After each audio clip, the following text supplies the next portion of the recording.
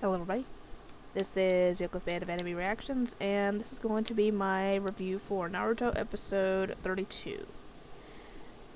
I will try to get some videos done, more videos reaction-wise done Monday, Thursday, and Friday.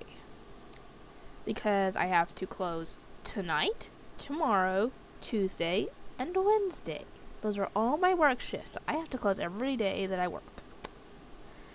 That's gonna be fun.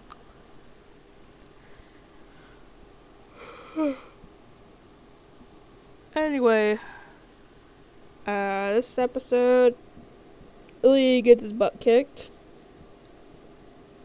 And now Sakura is left alone to defend the guys again. And she does her best with what she knows and what she can do, because she's just a regular ninja. She doesn't have any special bloodline things like Uchiha has, or Naruto's endless chakra and all that. I know why he has a chakra, I know. Anyway, yeah, she does her best. And she actually ends up cutting her hair to get free of the girl that's got a hold of her. And the reason she had long hair in the first place is because she heard that Sasuke likes girls with long hair. Where did that come from? Because I doubt Sasuke said it. It's probably just someone jumping to conclusions and all the fangirls taking it to fact. You know? Anyway, Ino, Shikamaru, and Choji end up running into this whole thing and seeing all this going on. And they're just hiding in the bushes watching, trying to figure out what to do. And we see that Ino and Sakura's rivalry started when they both found out that the other likes Sasuke. Yeah. All this over a boy that hasn't shown any sort of interest in girls.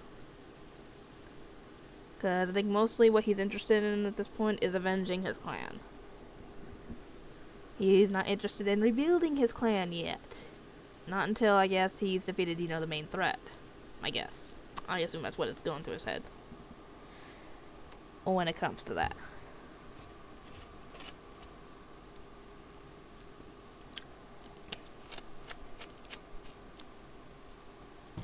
Anyway.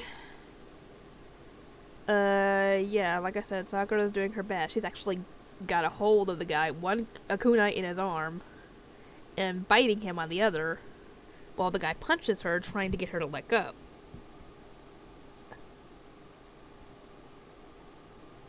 Anyway.